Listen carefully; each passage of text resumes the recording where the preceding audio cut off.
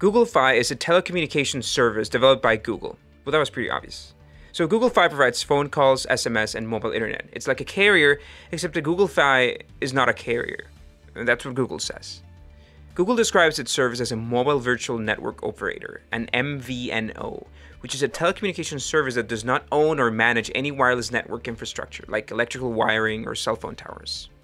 Instead, they reach business agreements with mobile network operators to obtain bulk access to their infrastructure at wholesale rates, then sell at retail prices independently.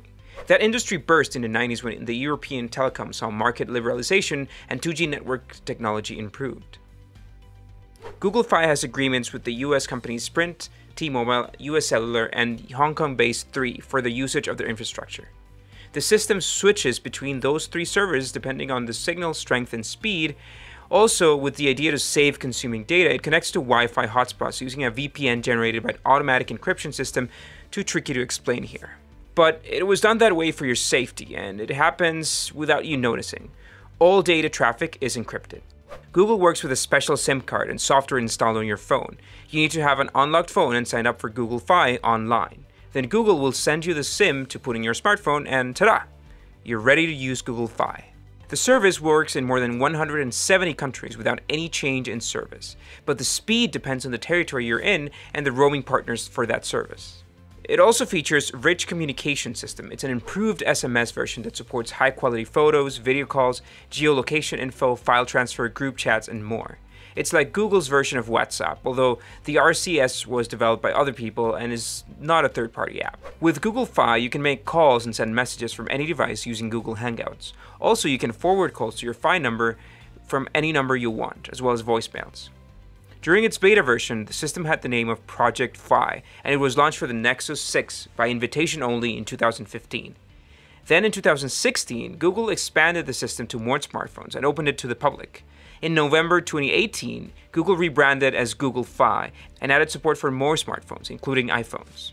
But in case you want a first-class experience, you can take these HTC LG models, which were designed for the service, and brought an electronic SIM pre-programmed for Google Fi, so you won't need to get the physical SIM, leaving the SIM slot for your cell phone free.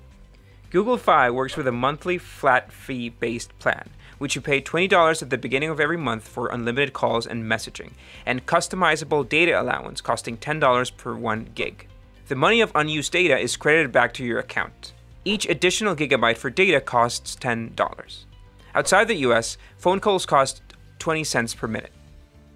If you reach the 6 GB data cap, which costs $60, then you don't pay anything more, regardless of how much data you use. This is called build protection, an unlimited tier for Google Fi where you continue getting data service and never pay more than $80. 60 plus 20.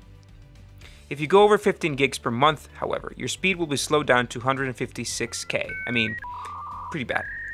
Google Fi also has the group plan, where 6 people can share the same account and billing source. It has the same features as the individual plan. Each account has a manager who can add members for $15 each. The group chooses a manager who can handle the billing and limit the use of any member, add monthly allowances, and buy more data.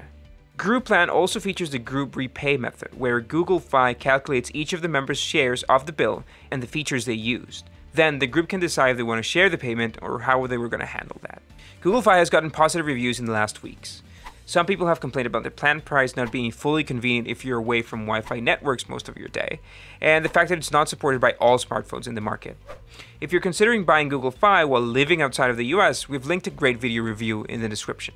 We would also like to know how much access they will have to personal info and how they will use it. We'll brief you on that once we know.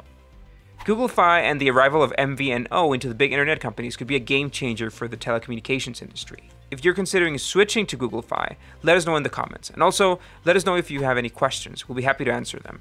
Also, don't forget to subscribe, please. It matters a lot to us. That's it for today. Stay fresh.